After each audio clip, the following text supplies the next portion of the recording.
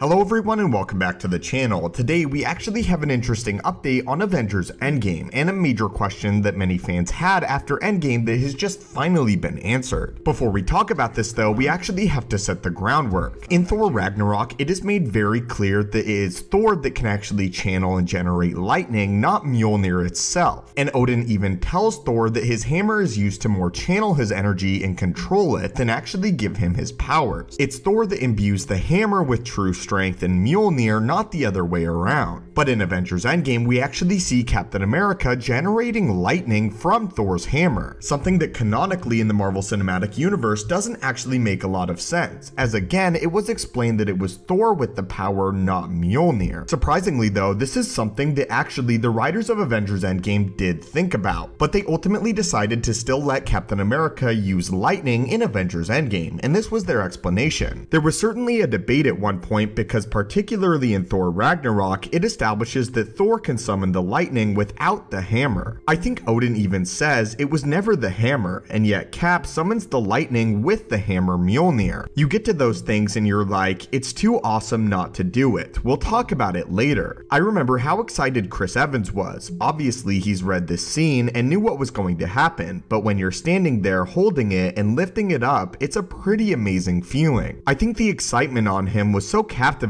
I know there were certain moments people portaling in, him holding the hammer. There are certain moments where you're just so excited. And having him lift it up was so gratifying, knowing what would happen and what we had teased in Age of Ultron kind of came to an end in terms of what he can really lift it, and I can't describe it in words. So basically to sum it up, the writers of Avengers Endgame did actually know that it was Mjolnir that was not capable of summoning the lightning, but Thor, the god of thunder himself. And because they wanted Captain America to actually wield lightning in Avengers Endgame, they simply decided to ignore this, which personally I'm completely fine with. As again, the moment where Captain America actually does generate lightning from Mjolnir is one of my favorite in all of the Marvel Cinematic Universe, as I'm sure it is with others as well. Anyway though guys, what are your thoughts on this explanation and the fact that they totally knew that it was Thor that generates the lightning, not Mjolnir, and they decided just to sweep it aside for an awesome scene? Do you guys agree with this, as I feel like somewhat it could be polarizing in the comments down below? Are you with me and are you completely fine with the fact of Captain America generating the lightning, or again, would you like Marvel to be canonically appropriate at all times? As always my friends, thank you so much for watching. Hit that subscribe button to assemble and join our team, and have a great day.